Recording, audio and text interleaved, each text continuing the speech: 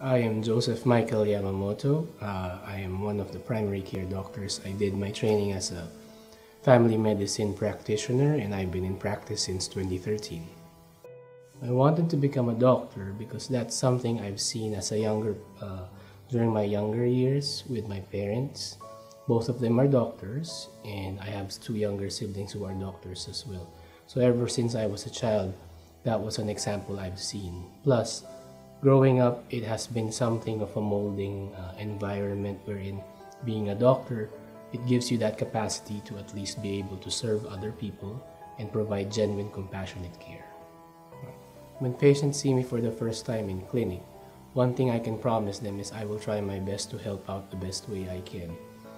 I'm a firm believer that when you're a doctor and you have a patient, it's always a team approach. Basically, you need to value what your patients are coming in for so you are able to listen and able to be in a position to help them out. So that's one thing I can promise. And at least I want to make sure I have a positive influence to the patients and their families. And my goal is to provide as holistic of a care as possible I can get.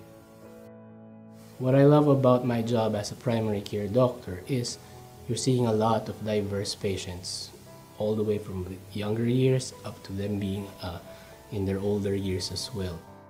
You also see a diversity in terms of what medical conditions that they have, and it gives you that capacity to be able to help in every aspect in a holistic fashion.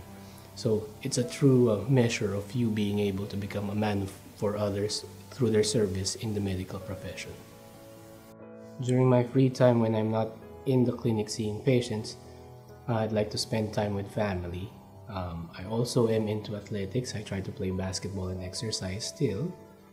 I'm a fond reader of books and as much as possible would like to travel, especially with family.